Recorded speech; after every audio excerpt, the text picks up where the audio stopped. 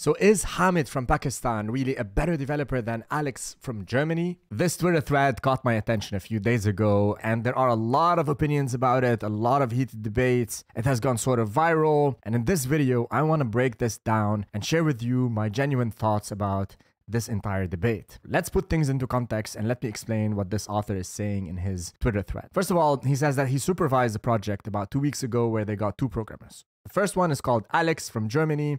Alex doesn't use any AI-assisted programming tools, and Alex has about 19 years of experience. And then they got another programmer called Hamid from Pakistan. Hamid likes to use code, Copilot, GPT-4, all of the AI-assisted programming tools. He also likes to use no-coding tools, and Hamid has only 4 years of experience. Now, this author goes on to describe, what happened and what was the outcome of this small experiment. And they say that the both programmers, they got the same Figma designs, they got the same specifications, same details, so on and so forth. And then Hamid finished the first iteration or the first version in 1 week with 100% test coverage, end-to-end testing of some elements of the project, and that 95% of the work seems to work just fine. And then he goes on to say that Hamid built the UI using some tool. I don't know what this is. I've never used it. They generated some Cloudflare workers using GPT-4. So basically, they relied on the tooling to make stuff happen. And then Hamid's costs were about, let's say, 2,500 all-inclusive compensation plus, the costs of the tools that he used. And the cost to run the project was about $139 per month. However, Alex finished only 7% of the tasks.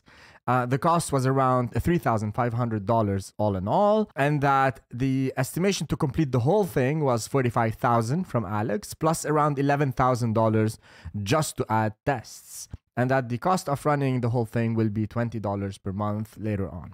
Then the author goes on to say that, they were not really impressed by Alex's result. And then when they pressed him, Alex said that owner of the project will have a lot of control over what happens. He's justifying the costs, that his experience, will make the whole project smoother to manage and deploy and control over the long run. And that's why it's costing that much time, and it's going to run much more efficiently with much less cost. And then the author goes on to say that there are plenty of developers right now like Alex, but that they made the decision to hire more developers like Hamid, who are obviously cheaper, with less experience, but with AI-assisted programming, he thinks that they will be able to develop and, produce the same outcomes as Alex, who has roughly 19 years of experience. And then the whole mess starts, and some people feel threatened, some people feel attacked, some people were triggered by this, and everybody wants to share their opinion. Personally, I don't know where to begin. There are a lot of mistakes that were made in this analysis, and let's just break it down. Now, the first problem with this is I'm not really sure why there's this emphasis on Alex from Germany and Hamid from Pakistan.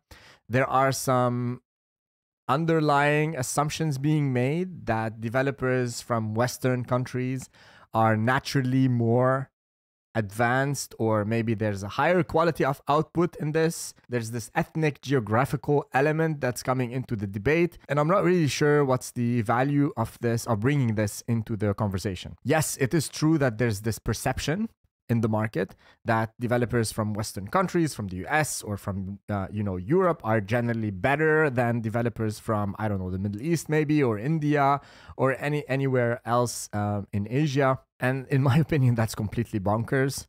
I've worked with people from different regions, and just as much as you have developers who are incapable of producing quality work in Western countries, you will have developers also who are incapable of producing quality work in other countries and regions across the globe. I don't have necessarily statistics on the numbers, because also, how would you really evaluate code quality? Because it's all pretty much anecdotal, in my opinion, right now in the field. There's really no standardized metrics to evaluate the quality of a certain project, so let alone be able to evaluate the quality of outcomes based on geography. Everyone who starts threads like this, they don't have necessarily evidence that they base their arguments on, and they only use anecdotal evidence at best based on their own personal experience. Which brings us to the second problem, which is the sample based on which this argument is being made is tiny. It's a sample of 1. Meaning, if we took a cup of water from the ocean and looked at it, and in this cup we didn't see any fish, is it justified to make the conclusion that there is no fish in the ocean? I believe that's quite absurd, right? No one in their right mind will make such a deduction from this small sample. There are so many variables at play over here, and it's really just, it doesn't make any sense to derive any conclusions from this sample. The only thing we can say is that Hamid made the best of the opportunity and they delivered on their objectives, while Alex did not. But we cannot necessarily generalize anything from this that applies to a larger population. That's the second problem. Now, the third problem with this is, in my opinion, Hamid's performance and Alex's performance have nothing to do with the tooling. And it has everything to do with the mindset. And this is something that I talk about in a lot of my videos, which is developers need to develop or build business domain experience. They need to understand the needs of the business. They need to get out of their technical bubble and start understanding how businesses work, the cost of opportunity, what startups actually need versus what they want to build. When startups or companies in general hire you as a professional software engineer, they're not hiring you to provide the best technical outcome all the time. They are hiring you to provide the adequate technical outcome for the problem that they have at hand, the business problem more specifically. It's not about producing the best quality code all the time. It's about producing a sufficiently good enough code to allow this company to go to market as soon as possible, to put the product out there and for the product to function without necessarily covering every single potential edge case or scenario that might pop up. Coding, as I always say, is a multivariate, multidimensional optimization problem. It's not a very linear problem where you have, specific tasks that you go through in order to produce quality outcomes. A quality outcome could be, for a startup, simply a working product. It doesn't necessarily need to be the most optimal code base. It doesn't necessarily need to be the best code you've ever written in your life. It doesn't need to have all of that code coverage. Sometimes the best outcome is for this code to just work. This will allow the startup founders alongside of you to evaluate whether the product makes sense in the market.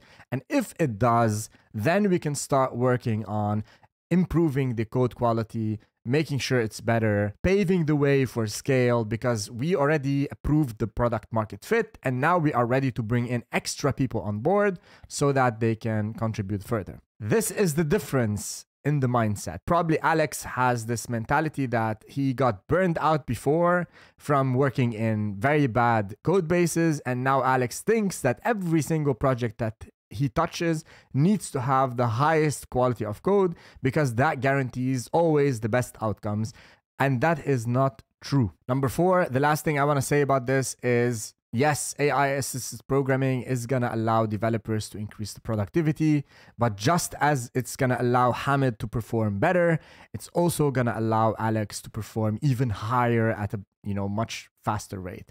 And I know this by myself because I've been using these tools for over a year and a half now. Literally as soon as they came out, I was one of the early adopters as Copilot by the simple fact that I work at GitHub and we got early access to it, and we've been using it for a really long time. And as a software engineer, I cannot work without it anymore. Not because, it just brings in stuff that I cannot think of myself, or I cannot produce myself, or I cannot look up myself, but it just takes away a lot of the boring work that we have to do sometimes as software engineers. And it allows me to focus on solving problems and making stuff happen with the highest possible speed. Now, when it comes to code quality, I believe that the outcome of my work has not necessarily changed. It could also probably be that it has improved. I don't have any evidence for this in terms of numbers because it's very difficult to quantify. But I know for a fact that whatever comes out from these AI-assisted tools, I put it to a lot more scrutiny than the code I would write myself.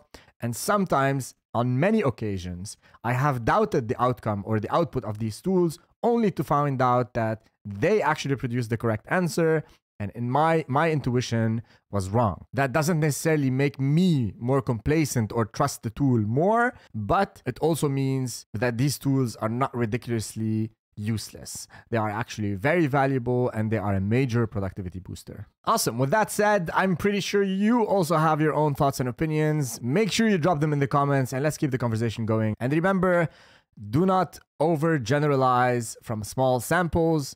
Not everything can be an academic research project, that's for sure. However, make your own conclusions based on rigorous evidence and try as much as possible to avoid confirmation bias, where you know the answer already that you want to promote, and then you start looking for evidence to fit the scenario, as opposed to deriving your conclusion from the evidence that you've already observed. Stay awesome. I'll catch you next time.